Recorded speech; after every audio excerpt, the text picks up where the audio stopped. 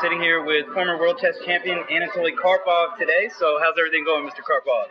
I'm fine. Fine, all right. And what brings you to Las Vegas at the Riviera Hotel today? So this is National Chess Festival, National Open, and it's nice competition. It's a lot of players, different level.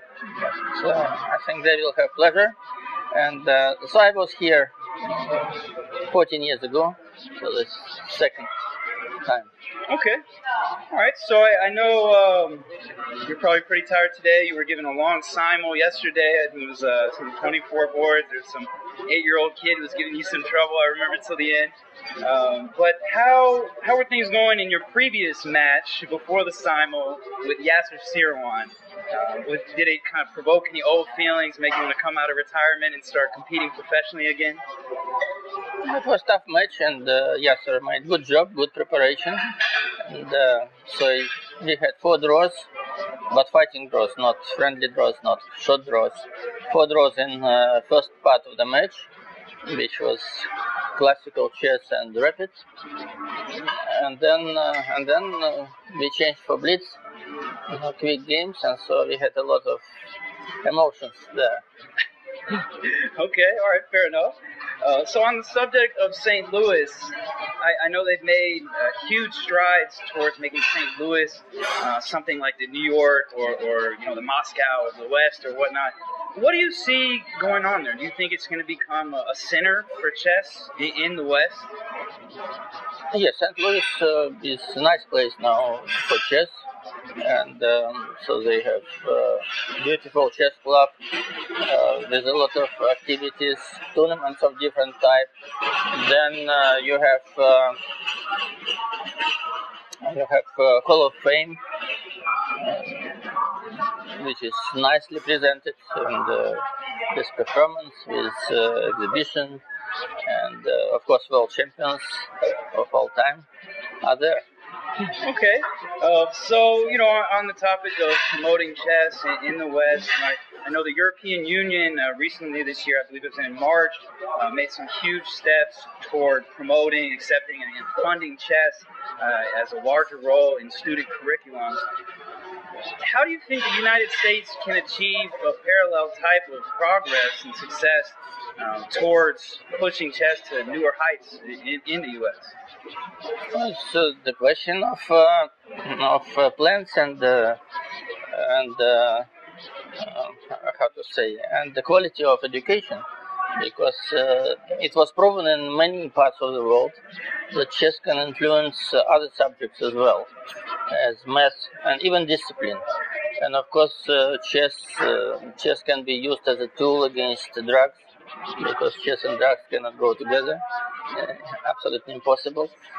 And so chess can become a part of education and part of culture and general activity and general knowledge. Okay. So, kind of switching subjects here. I know you ran for the FIDE presidency a couple of years ago. I think it was 2010. Would you be considering running for the FIDE presidency again anytime in the near future? It is quite clear that FIDE leadership should be changed because they made many mistakes, and so they missed a lot of time. And if we recall time of my matches with Kasparov, so chess was on the first pages of newspapers and the first diaries of TV networks, and then that time we can remember where tennis was, or golf, or poker, and so we can see now where tennis is and where golf, even poker, and then chess is absolutely yes, absolutely on the bottom. And so of course this is bad management of chess world, because chess is still exciting game, and millions of people are playing chess, and so we must use it. And then just recently FIDE made decision, I could say crazy decision, to get out of of chess Olympiad arbiters from the countries which supported court case against FIDE, and so it will happen in Turkey. I'm sure it will be cancelled, but still, even the idea what they brought, this is absolutely anti-sport, anti-peace, anti-friendship, anti-everything. So, what do you think about commercializing chess to make it more accessible to the general public? I mean, I know there was a huge debate going on during the recent 2012 World Chess Championship with Anand and Gelfand. Everybody was saying this is the worst championship ever. It was so boring. What do you think about that? I mean, Gelfand responds, I want to keep it with art and everything like that, and I want to keep it pure to the game. Do you feel like the time control should be shortened at all? Do you think are there more ways to make chess more exciting? No, first of all, the whole formula is wrong, because 12 games, still very short distance. So we don't want to discuss even the very near former time when they had 4 games or 6 games, as I played with Anand in 1998. So this was very bad idea, but still 12 games also doesn't bring too much space for risk, for I don't know, sharp ideas, and so they were playing boring chess because they were afraid to lose one game, and then okay, if you lose one game, then it's not easy to get back, and almost impossible to get back 2 games just to win the match. And so we must think about this. And another story about shortening time control, I don't believe in this.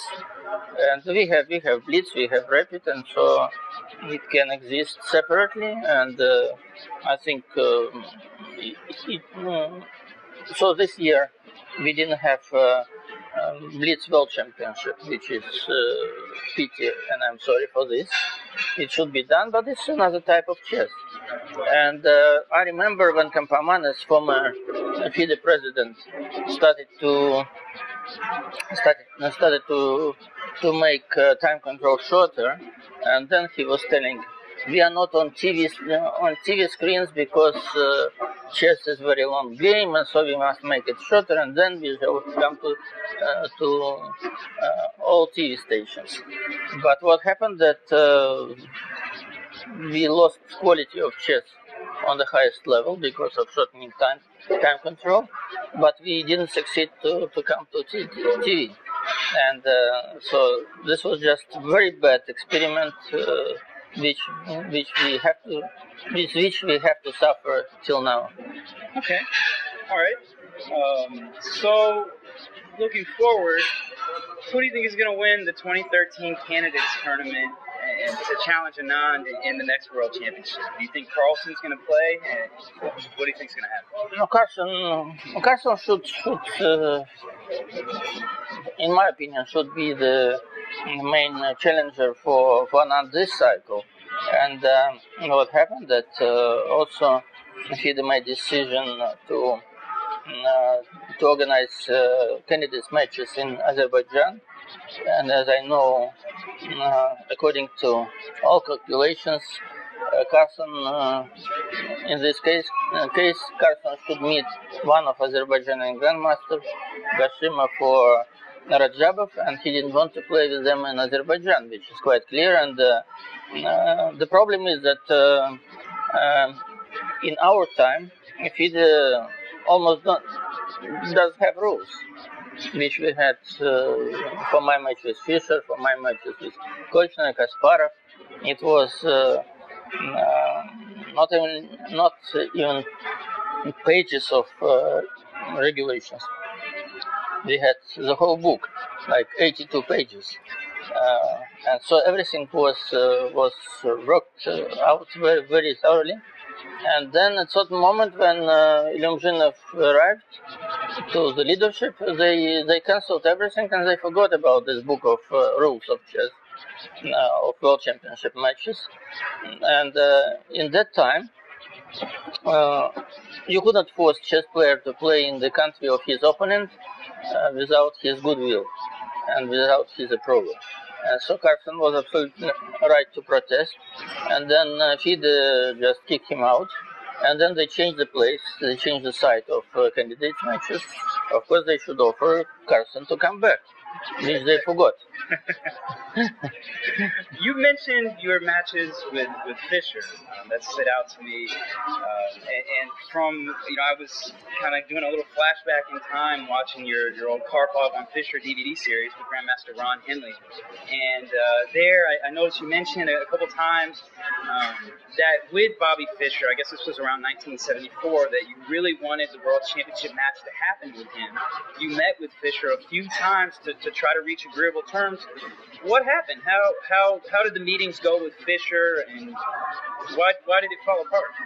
Well, meetings were okay, and so Fischer had interest to meet and to talk with me, and I had interest, and so we had idea to play match, which didn't happen in 1975, and the first meeting took place in Tokyo in 1976, and then 1 month after in Spain, in Cordoba, and then we had long break, but almost at the last moment when I would be able to play match, because I had that time upcoming match with Korchnoi for the world title, which I had to play according to FIDE regulations. So we met in autumn in Washington, and so we agreed for almost for everything. Even the most difficult and complicated part, number of games, number of wins, and what kind of break, and after so many days or after so many games, and so we worked out everything. Only one article was left, the title of the match, and so Fischer demanded that this match should be called match for absolute professional world champion. Right.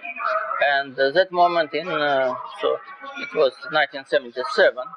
In Soviet Union, leaders of sport and political leaders didn't want even to talk about professionalism in sport.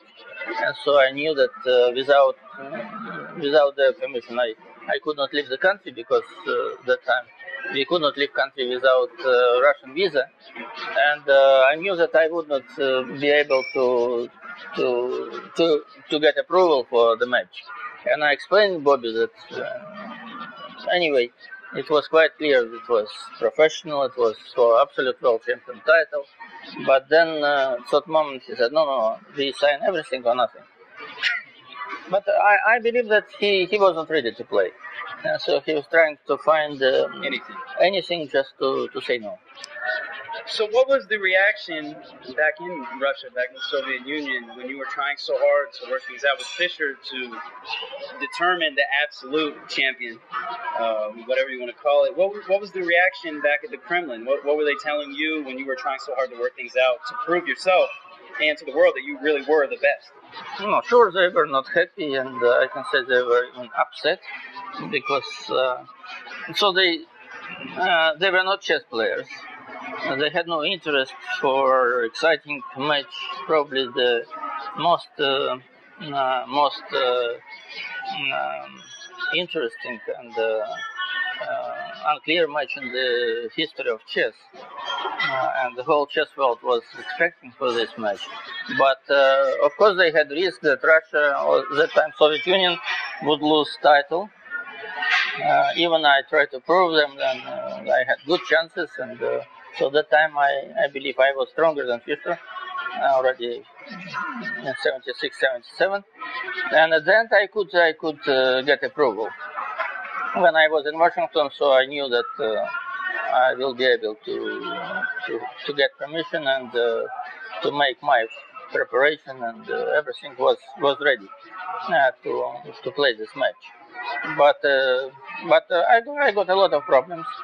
And in 1976, when I met Fischer for the first time, it was very bad coincidence that the same day I met Fischer in Tokyo. Korchnoi left Soviet Union. He was in Holland, so he asked political assignment. And then it was very bad coincidence, and so chess became a part of great interest of KGB, and so they started to investigate my activity, my meetings with Fischer, and everything. So what would you say? I mean, I know, kind of related, Korchnoi, back in the day, he was kind of alleging that you were kind of like the boss of the KGB or back in the Soviet Union, and he was like scared to play you or for his relatives back in Russia. I mean, why would he say that? What was going on in your head when he would say things like that, or other people would allege? I just didn't think about this during matches. Of course, between matches, I should make my policy and my position. But during matches, I didn't read newspapers. I didn't listen to TV. So I was just absolutely concentrated in chess. And so Western world just welcomed any kind of dissidence from Soviet Union. And so Korchnoi became dissident, and I was a Soviet citizen. And so politically they were on the side of Korchnoi. It was time of Cold War, what to say. Okay, so enough about that. So somewhat related, I guess, when I first kind of researched and heard about this and these kind of ridiculous accusations, all this kind of stuff, I started thinking, well, this must be some kind of psychological ploy by Korchnoi to throw you off your game. How do you feel about the role of psychology in chess? I mean, I think it's very instructional what you just said, as far as you wouldn't even read the media or the newspapers while you play. I mean, what would you recommend for the average tournament players? How could they improve on their chess psychology? Concentrate on chess. Three words. Okay. All right. So I got a couple curveball questions for you. So, who do you think is the best chess player ever, and why?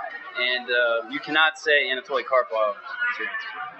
No, I have even till now I keep most of chess records in the history of chess, and but I don't think it's a correct way to ask who is the best. Morphy was great for his time, so he was so much better than chess players of that time. So probably he was the greatest because he was superior much more than maybe than last year was Steinitz first world champion. So you must look for the time when they were playing, when they were acting, when they were world champions. So it's clear that for 10 years or even maybe more, I was dominating chess world, and then Kasparov came, so we competed for another 10 years. So it never happened in chess history. It's impossible to prove. Such competition like we had. 5 longest matches with Kasparov, with how many? 144 games. World champions never played so many games in world championship matches, and we played also tournaments. So it was very long part of chess life, if you consider one chess life. Okay, so impossible to prove, I guess. Yeah, it depends. Yeah, it depends.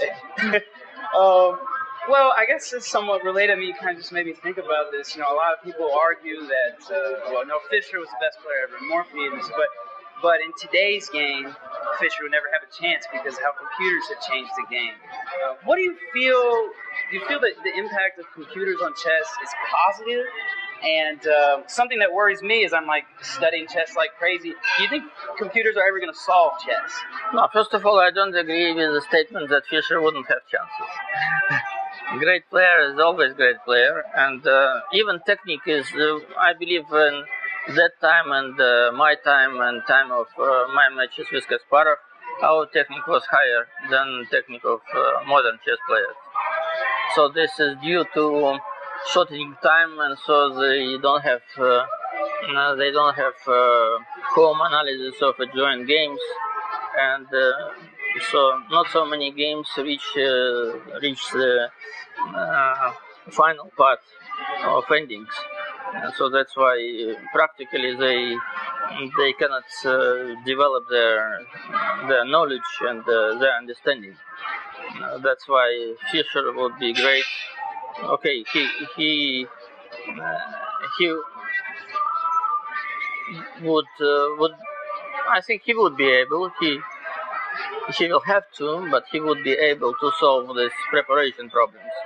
Especially he worked very much, and so he could use computers which didn't exist during Fischer time. Computer changed the way of preparation, even style of chess players, and it has positive and negative sides. As always, when process in progress, then you have positive and negative consequences. So when I think about computer solving chess, before I start freaking out and everything, I think maybe chess 960 could be a legitimate alternative if chess becomes so exhausted by the supercomputer. What do you think about chess 960? Do you think it could kind of revamp the game? I mean, sometimes I think this could help the popularity. What is 1960? Chess 960, Fischer random chess. Fischer random chess. No, I think it is an idea which can exist. Okay, when you put pieces in different starting position, you lose a big part of harmony which chess has historically. But so a separate game, it's quite okay. So rules are the same, only starting position is different, but this is big difference. It's a separate game like Blitz. Yes, yes. Okay, that makes sense. So I just want to say, what's next for Anatoly Karpov? What should we expect to see from you in the near future? So I continue to develop my system of chess school and education for children, and so this is not commercial program. In many countries, I have good support from governors, from leaders of the country, from mayors of the cities, and that's why now I have already my Karpov chess schools in 34 countries, and I think about 36 provinces of Russia. And so this is the whole chess school empire. And I will develop this, and I think it has future. And now federations join this movement. So I play for my interest, for my pleasure. Like I played match with Yasser, and of course I don't spend all the time now in chess preparation, analyzing chess or following chess competitions. But still I like to play chess. I like blitz, I like rapid chess. I have less time for classical chess. And so I'm traveling in the world, and I'm trying to promote chess. And so next trip will be to Corsica. This is a fantastic chess island, and with great chess enthusiast Leo Battesti, who developed chess in Corsica. And now in Corsica is big island but small population, and so they have thousands of kids who are playing chess, and so they learn chess in school.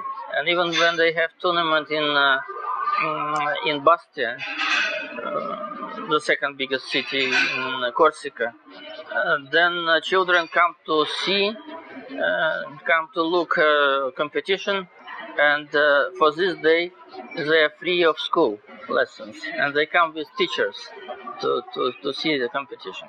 So of course this is a dream for many places. And so it will be Corsica, and I think next trip will be end of July. I go to Chile. To promote chess.